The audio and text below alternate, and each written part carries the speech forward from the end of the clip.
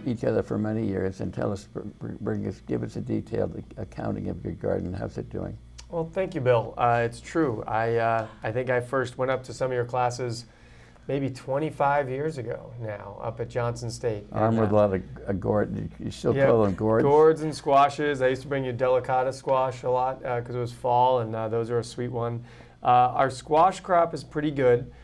They were on some of our heavier soils, so even though we suffered a drought quite a bit of this season, they're coming in okay, along with our butternut and our acorn and our other winter squash. Spaghetti are already harvested. Other crops struggled. We had smaller corn than usual because we just don't have enough water in our ponds to irrigate the corn as much as it would need. And we rotated our irrigation just to keep things alive, actually. But we had sweet potatoes are decent, a little small. Broccoli's been pretty bad, but our cabbage is coming in pretty good right now, and our carrots are looking pretty tasty. And you know, we grow a lot of different crops, and every year is a little different. This year's drought, last year's heavy rains. We're not seeing the normal weather we used to see in Vermont. What's the best crop it's doing for you right now, and how do you market what you grow? The very best crop, I don't know that I can name a very best crop. The tomatoes did pretty well in the high tunnels this year. The warmth was good for them. And we mostly market our product through our CSA system, which now is a credit system where people pre-buy and they get extra credit for their money.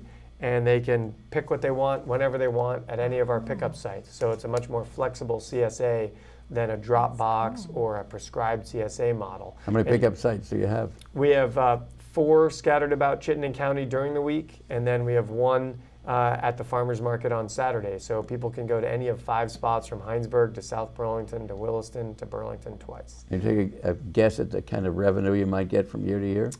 Yeah, you know, it covers the bills. You know, the gross is a few $100,000, but we've got 12 employees full-time through the full summer, and then a bit fewer in the fall. There's all kinds of mortgage. Our electric bill is almost $600 to $1,000 a month. So gross and net are very different things, and so people often hear that big number of a few $100,000, but you know, we usually make between $10,000 to $35,000 a year.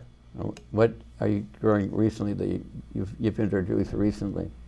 Well, husk cherries are new to a lot of people. We give out samples at the farmers market. They're a little, they look like mini tomatillos, but they're just a little fruit that's in a little paper wrapper. It tastes a lot like sort of a pineapple-y, sweet tomato flavor. It's very hard to explain, but it just pops in your mouth. My son grows tomatillos. Oh, tomatillo, absolutely, which is a very different flavor. We grow those for, and people buy those to make that green salsa you get at some restaurants. That's the main ingredient for those. So those are some of the newer things. We've got great sweet peppers, you know, orange and yellow and red sweet peppers, which are always fun for a few weeks. We had a pretty good watermelon year. You have any hot peppers? We used to grow a lot of hot peppers, and no one wanted them 15, 18 years ago. So we stopped growing them. Now everybody wants them. So sometimes you grow what is in the fad, and sometimes you don't. So we're not as much on the hot pepper scene. But our meat has been selling a lot more in this new CSA model. And we raise organic pigs, and we raise organic chickens. And folks have really been enjoying the sausages that my wife makes at the Mad River Food Hub, where she makes up some of the flavors herself. So we have a ginger a ginger sausage, and we have a garlic basil sausage that are both really popular. How do you market all these remarkable things that you do? Mostly through our CSA and the farmers market. That's about 3/4 of our sales. And then we wholesale some product. In fact, I have some in my car that I'm going to deliver after this show down to Woodbelly Pizza right here in Montpelier. But we wholesale about 25%. Yeah. Sophie's got an incredible garden. I cannot match. Maybe she'd want to talk a little bit about that. Well, the more people that have their own gardens, the better. We've had some CSA members say, "You've turned me on to fresh vegetables, and I'm going to start my own garden, so I'm not coming back next year." And we say, that's the best reason we could ever possibly hear. We want more people out there growing their own food. If they have the land, not everybody does, or garden space with the right sun. But if you have it, it's so wonderful to grow your own food, go out and pick it just before you're going to eat it for dinner or lunch.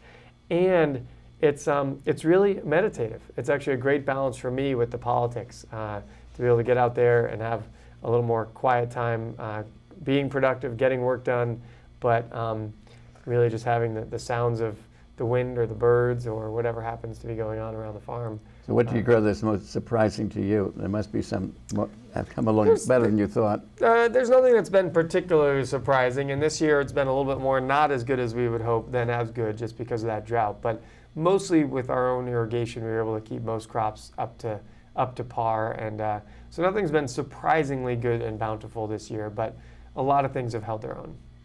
Yeah. Yeah. Bill and I got Brussels sprouts going this year. Oh, good. We've stopped growing them this year. They are so beautiful. Oh, fantastic. It's amazing. Yep. And then we did a pumpkin patch too, which is just, it's gone bonkers. Yeah. Yeah, our pumpkins are ready, which is a little early, and it's already still warm. Yeah. So we've been harvesting those to make sure there's not too much rot in the stems from powdery mildew. And we'll be giving those out to our members the next 2 weeks as sort of their bonus item. But we also work with the school and almost donate. We don't quite donate. We take 20% just to cover some of the costs. Yeah. Or maybe it's 25%. My spouse arranges this. But we raise, by selling those at the school, over $1,000 a year for the PTO at the local school. Oh, so that's so we've fun. been doing that for about 4 or 5 years. That's been a lot of fun. Want to talk about the weight of your largest pumpkin? Well, I haven't weighed them this year. Past years we've had some that are 30, 40 pounds. We don't do the monster pumpkins with the milk and the IV and all that, but just in our own patch we get some that are 25, 35 pounds in good years. This year I don't think they're quite that big. Do you do a lot of pie pumpkins? We do, yep. We've got 5 20 bushel bins of pie pumpkins, those apple bins you see. We fill those with our winter squash. We have 5 of those full of pie pumpkins that we sell and do you do throughout the fall carving? and winter. Carving pumpkins too? Yeah, or? Those are the ones that we give to our members and give to the school to sell. And that's, we do, I don't know, I think we've got 12 or 14 bins full of those. Yeah. So how many acres do you have? Well, we raise about 22 to 23 acres of vegetables, and we raise about 30 to 50 hogs to slaughter each year, and we raise and slaughter about 750 meat birds every year, and we've got another 25 layers. So we've got quite a bit going on. We've got some cats in the barns to help with critters, so we've got about 8 or 9 cats now. You slaughter them yourself? The chickens we do, Okay. yeah. The pigs we take to different slaughterhouses throughout the state, depending on scheduling. So, right. Yeah. Yeah, it's turned into quite a industry, I think. There's a lot of great slaughterhouses. It's tricky, because we're a premium organic product that already costs a lot to raise, they're going to cost a lot to buy the meat. Sometimes the cuts don't always come back quite as presentation-like as we would like for some of the customers that are going to pay that kind of money for them. So we have had some challenges at some slaughterhouses, but there's some that do a really great job. Yeah, Sophie and I both have gardens, but talk about your garden. How many acres you're involved? Oh, yeah. We do about 22 to 23 acres in vegetables. We do another 20 to 23 acres in cover crops. So we raise crops to feed the soil for the next year's crops. So we rotate between where we're growing vegetables and where we're growing cover crops. And sometimes we run our chickens over the cover crops, over the clover in particular. They really like the clover.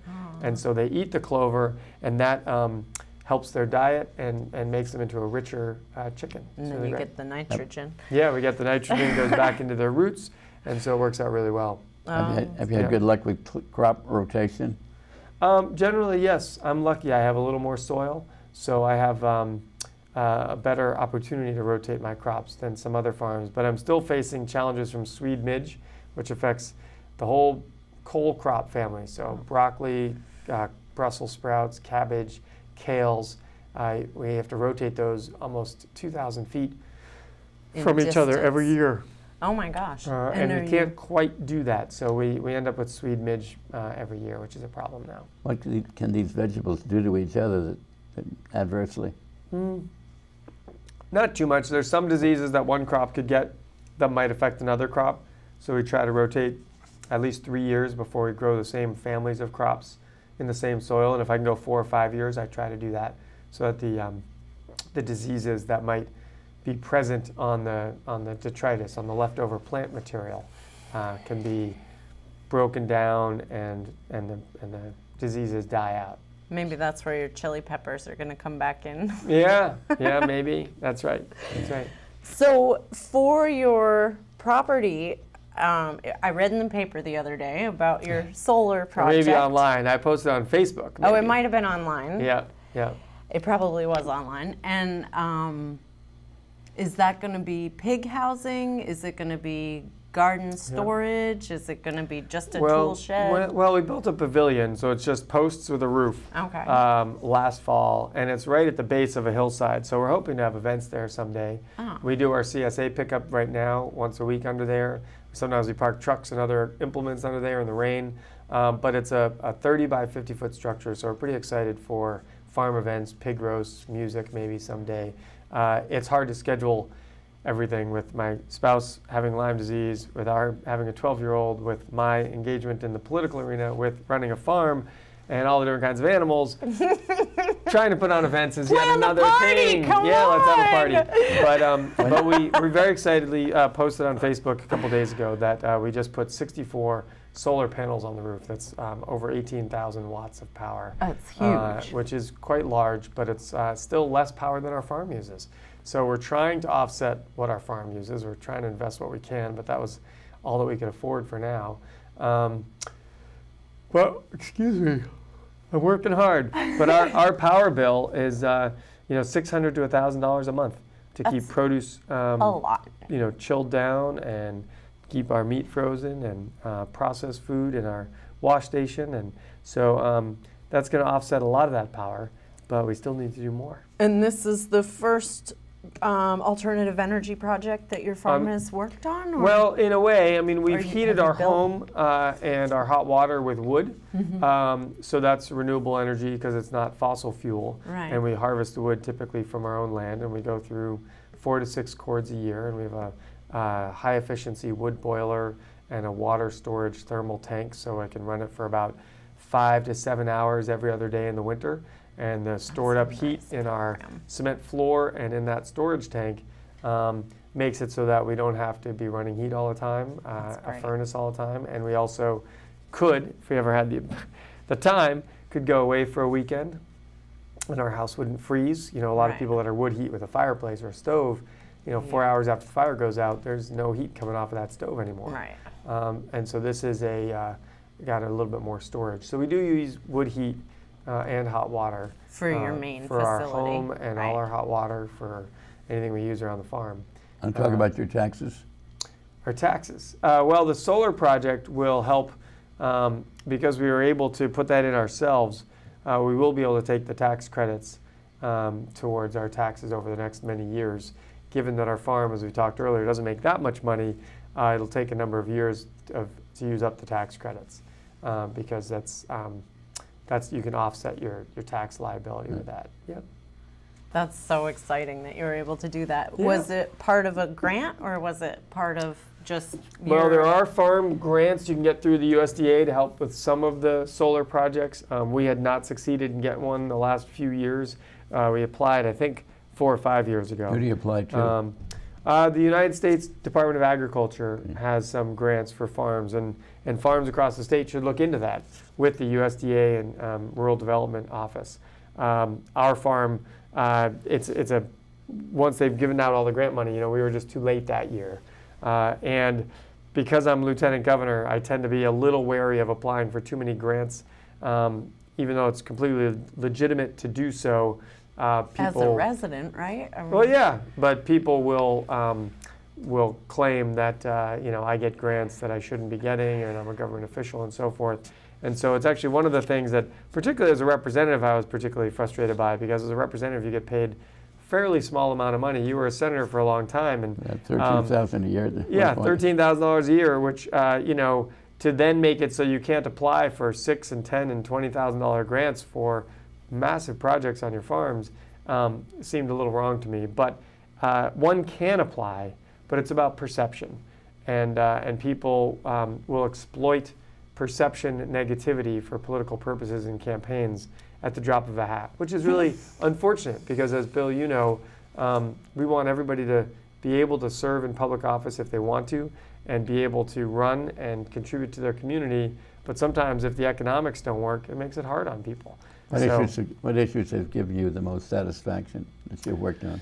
Well, the satisfaction actually comes years later. when someone has bumped into me at a fair or at some event that I'm at somewhere around the state, and they say, you know, the work you did on medical cannabis has really impacted my life, or a family member who now is, you know, using medical cannabis while they're on chemotherapy and it's helping them have an appetite, or maybe has alleviated pain so they don't have to take opiate painkillers. There are, when people tell me those stories about how the work I've done has impacted their lives, that's what really gives me the most satisfaction. Certainly I put a lot of energy into our GMO labeling law, and was extremely thrilled when we passed that law, only to see it get cut to pieces by the federal government and $100 million of lobbying by corporate agriculture, corporate agribusiness, which has now passed a law in Congress that's supposed to be a labeling law, but it's very hard to interpret. You can't read the signals if your phone doesn't work, which in most rural areas they don't.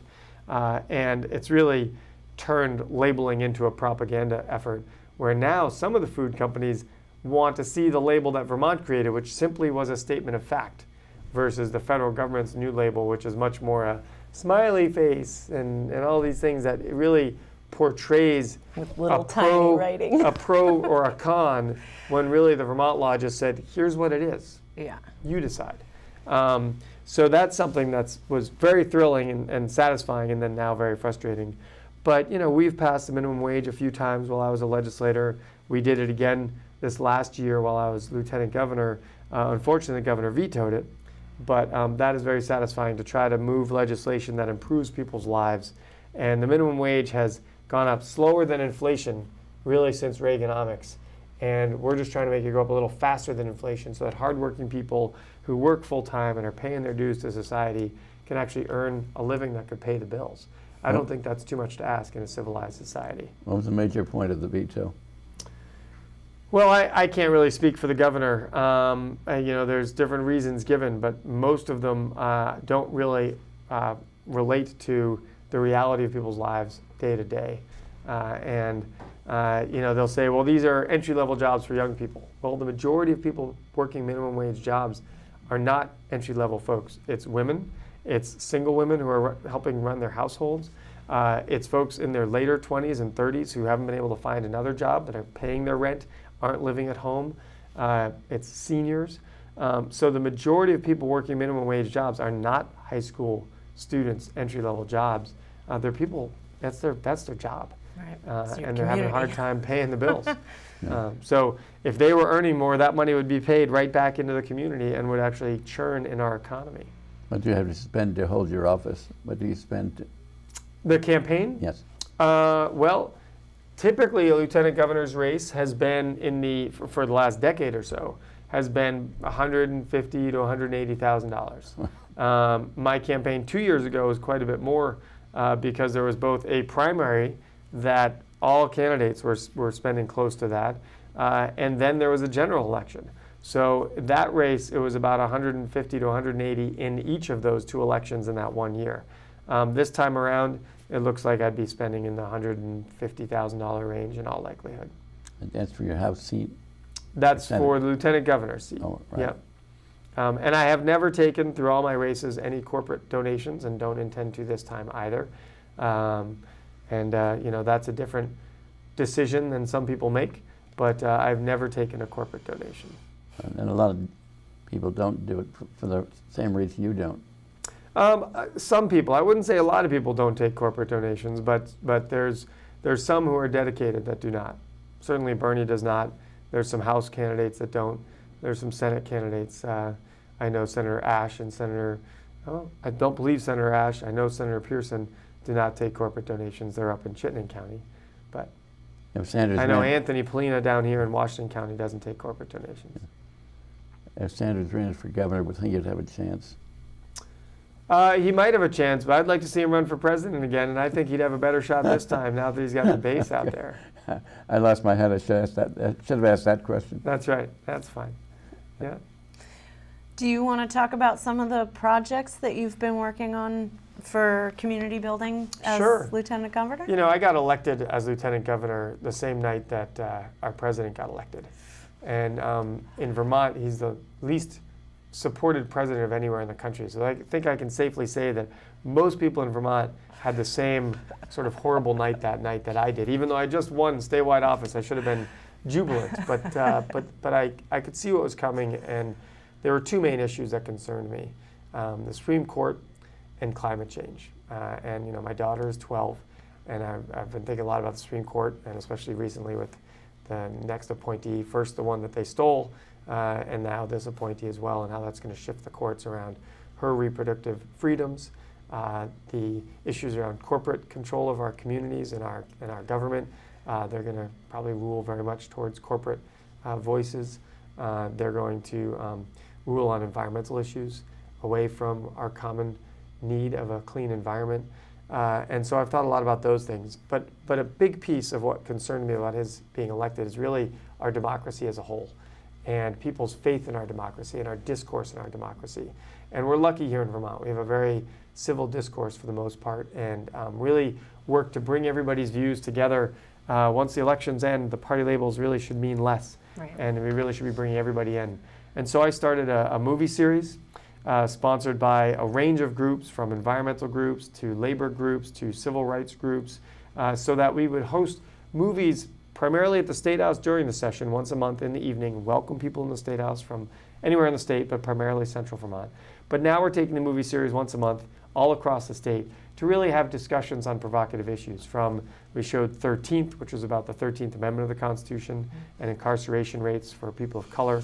We showed a movie called Made in Dagenham, which was about women in the 60s who actually organized at the Ford Motor Plant in England for better pay in their workplace, and both union organizing, but also about equal pay for equal work. We've had a movie, Awake from Standing Rock, that was about the indigenous peoples and fossil fuel and coming together and really valuing long-term investments in our communities, and many Native communities that really look at what their decisions are and how they impact multiple generations. And they look to their ancestors and they look to their future offspring many generations out and think much more long-term than we tend to think in our society. We've shown environmental movies around energy and the coal workers, both the coal workers in West Virginia and the energy issues of West Virginia. So it's not just about green shoes environmentalism, but how has the coal industry affected working people in West Virginia? So these movies are really all about bringing community members out to talk about the issues of our day and watch a movie that really documents some of the things that are going on. I've also put out a newsletter to tens of thousands of Vermonters every couple of weeks during the session to talk about what's happening in Montpelier in a little deeper context than you sometimes get in the media. And I have people signing up for that all over the state all the time at ltgov.vermont.gov. And it's a one-page, two-sided equivalent, goes out electronically, and people can email back in questions they have or contact groups that are involved with that. Did you bring one with you? I didn't bring one because we have very few hard copies. We do mail them to those folks that don't get electronic media. Anybody who wants to sign up can contact the office and give us your mailing address. We will mail them to people if they don't have email. I have a coffee hour every Friday morning during the session. It's actually an hour and a half where anybody can come in and we have a discussion of 3 to 10 people about whatever the group wants to talk about. And again, welcoming people with different perspectives so that we can hear the different concerns people have. People are so tribal now, from party tribalness to you're for or against an issue. Well, oftentimes there's a gray area to talk about. And if we don't bring people together to talk about them, we're never going to find that area where we can find common ground. So those are some of the things. I even also during the session did a weekly FaceTime on again, social media. Half an hour. I would bring in people. We had youth from a local high school talking about raising the Black Lives Matter flag. Yeah. We had folks with Alzheimer's in talking about Alzheimer's and what's out there for support for people as they age and how to access that support and mentoring and community support. I've had people in about minimum wage, both talking about why it should be increased. And I also had a show for folks who are concerned about raising minimum wage. So again, people could hear different perspectives on my program to find out a little more depth on an issue. So it's not just a 2-minute story on the news, but a half an hour discussion about why the minimum wage is important to raise or what the challenges it might be for small businesses and how it could maybe be worked out. So really try to create opportunities for people to engage in the system, because more people need to engage.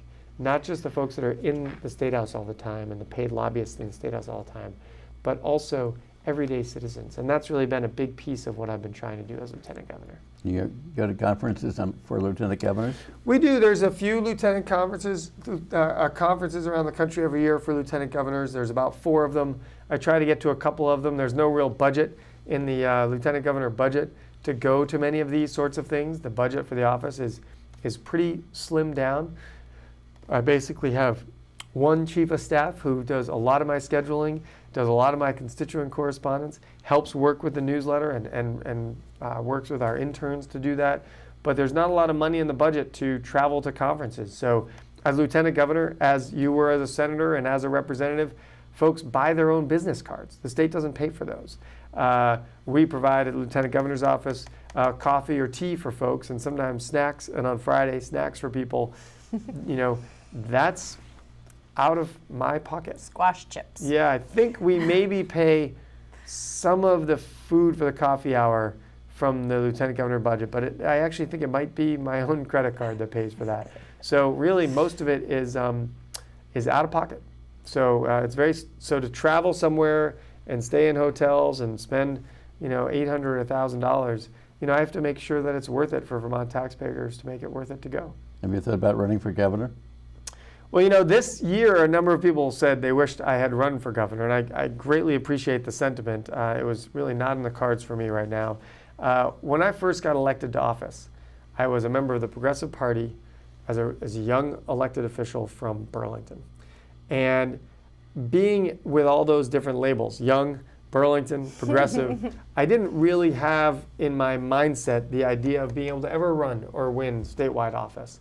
And I always don't believe that now, do you? Well, I've now won statewide office, so it's changed a bit. But the mentality that I've always brought to the office, whether it was representative, senator, or even now as lieutenant governor, is that the people of that district, whatever scale it is, have given me the responsibility and the privilege to serve for those 2 years. There's no guarantee I'm going to get another 2 years.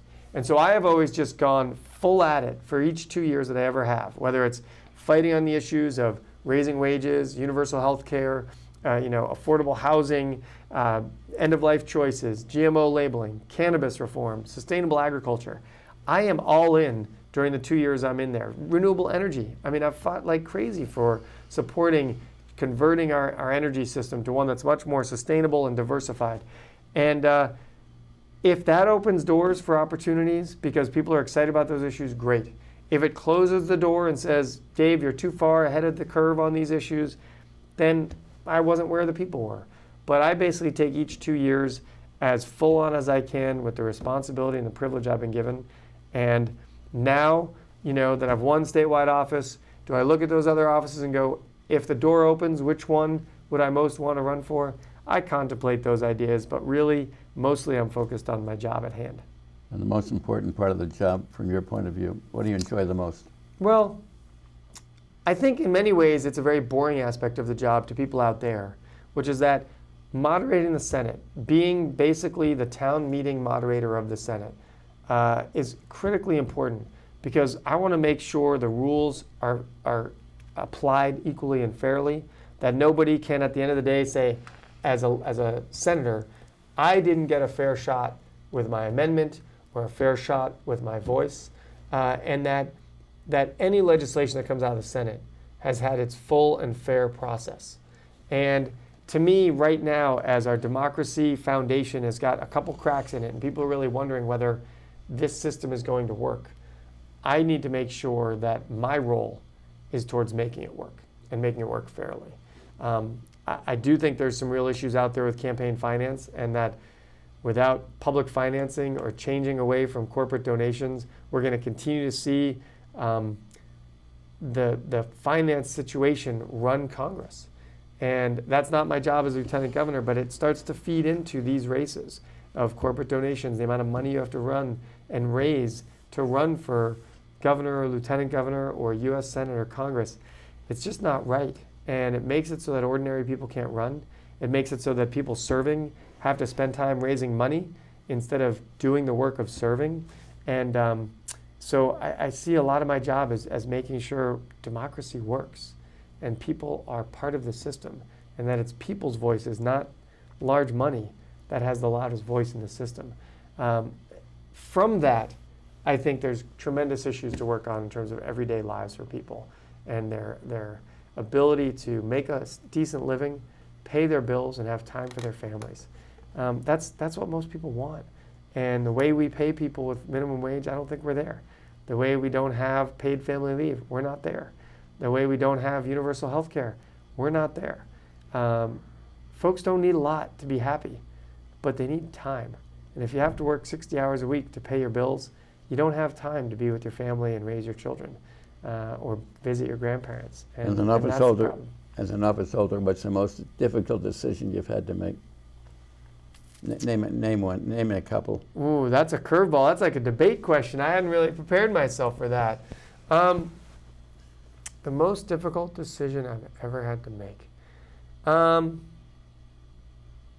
I'd say vaccine bills are tough because of individual liberties and my concern about the pharmaceutical industry versus the amazing good that vaccines do to prevent illness across our society and around the world. I think we've had tremendous scientific advancements with vaccines. I do worry that there's, 200-300 of them in the pipeline, some of which could be, the issues could be addressed through better hygiene and better water quality and investments in making people's lives better, and not always through drugs being injected into people that pharmaceutical companies are investing in and ultimately want to make a profit on. So that's been a really tough arena of discussion for me. But most of the issues I've worked on, my views are clear. And when I run being very clear where I stand on issues, that makes it much easier to serve and vote on those issues. I have many colleagues who really hem and haw about an issue that they want to support, but they say, well, during my campaign, I wasn't really clear, or I didn't talk about that a lot, and so I don't know where my district is. I've always been really clear on sustainable agriculture and universal health care and raising the minimum wage and climate change issues and mitigation and what we need to do about it. So when I have to vote on those things, it's not that hard. Civil rights issues, criminal justice issues, it's not that hard. We need to make sure we put fewer people in prison and really address these issues earlier on in education and make sure opportunities are available. Because people are going to prison is really much more a symptom of societal problems where we haven't funded our education system properly or where we haven't trained our law enforcement to not have biases in their enforcement or where we haven't made economic strides to where families have domestic challenges because they're struggling so hard. And then people suffer domestic violence and either the perpetrator goes to jail or the person suffering domestic violence then turns to substances to deal with their pain or to bury their challenges. And those substances lead them to addiction, which leads them to crime. I mean, the women in prison today are primarily folks who suffered tremendous domestic abuse or have now become addicted to drugs. Those people should not be in prison.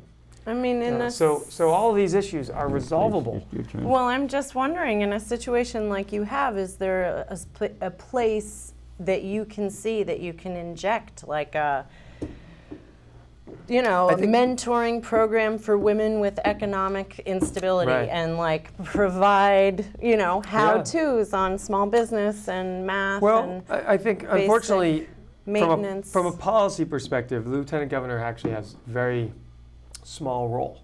I don't write laws. I'm not a senator or a representative anymore. That's the work of those folks.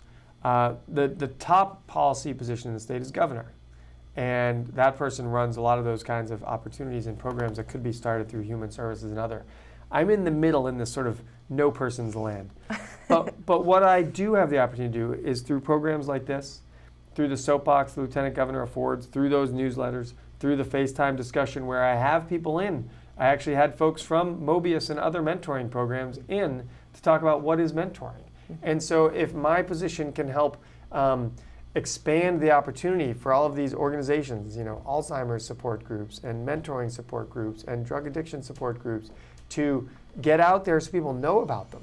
Because many of these services exist and people don't even know about them. Yeah.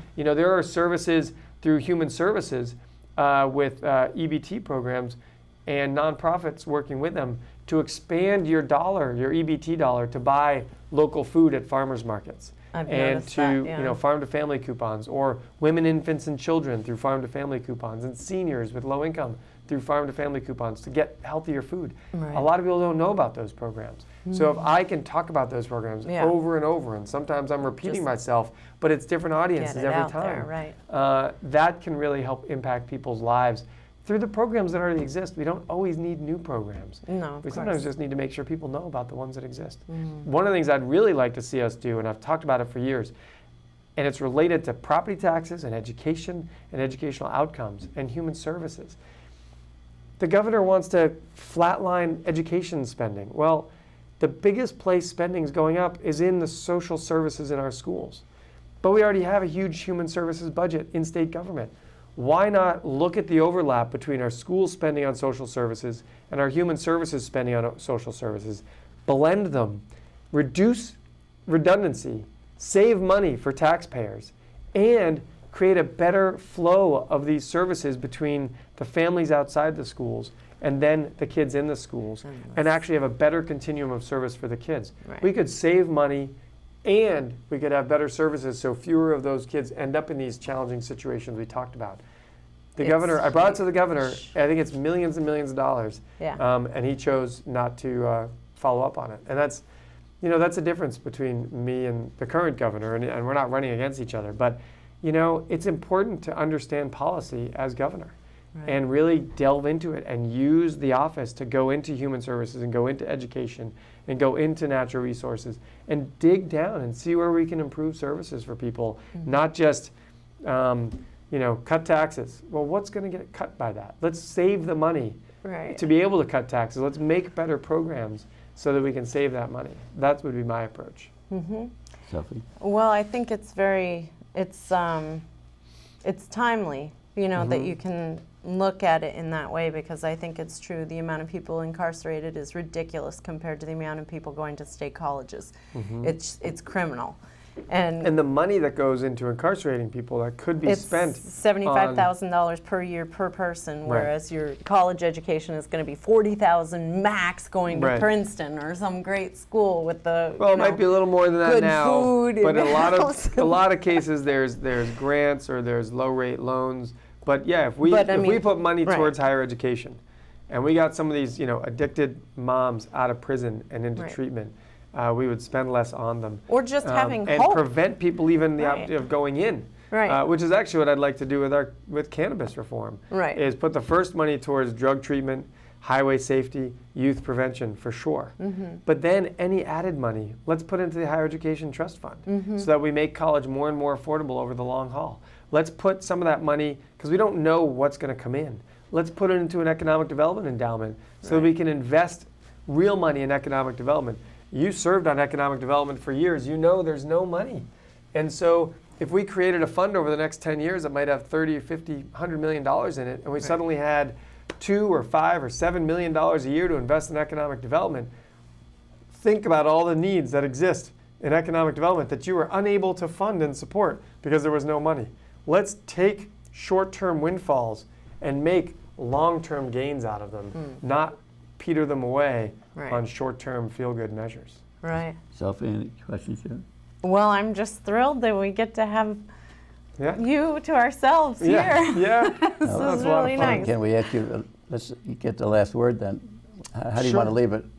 Well, it's been a real honor to serve as Lieutenant Governor. The biennium is over, and I still am the Lieutenant Governor through January. Certainly, I would love people's support to get back in that office. I think a lot of people are taking elections for granted. It's feeling very quiet out there at the state level. A lot of people are looking at national level issues, and they rightly should be. But I do hope people recognize that we need to keep voting here at home, whether you vote for me or not. I hope people turn out and vote and participate in democracy, because low turnout just gives sort of fewer people with a lot of money more power. And I would say whether you're to the right or the left, Donald Trump's populist message was to a lot of working class people who don't necessarily want corporate power. I think they got duped by Donald with his tax giveaway to the rich and so forth. But ultimately, a lot of working people have been really suffering from a government that's not serving them well, whether from the right or the left. And I just hope they get out and vote, and everybody gets out and votes and participates. Another question for Sophie? No. Okay. I think he's got it. He nailed it. I think, you know, it's been wonderful to have a progressive thinker in a position of power.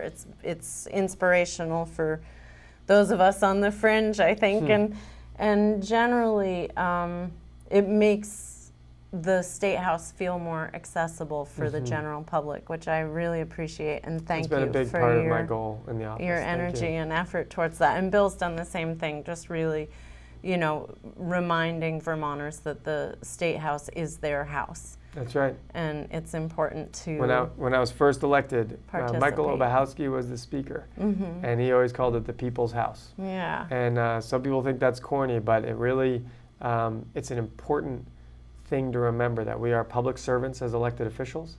I like to call myself a publicly elected official. Whenever someone says you're a politician, I say, well, I'm a publicly elected official. You can use either term you want, but one really puts forward a thought process that I am beholden to the people of the state of Vermont. Right. And I know many reps from across the political spectrum and senators feel that way as well. Here in Vermont, we're very lucky, and I hope that I get another opportunity, but it's up to the voters to decide. Yeah. Well, Sophie and I thank you for the interview. Absolutely. Thanks for having me. It's Good great luck. to see you, Bill. Good to see you. Absolutely. Thank you, Sophie. Dave, for joining Thank us you so much. Absolutely. Thanks, everybody.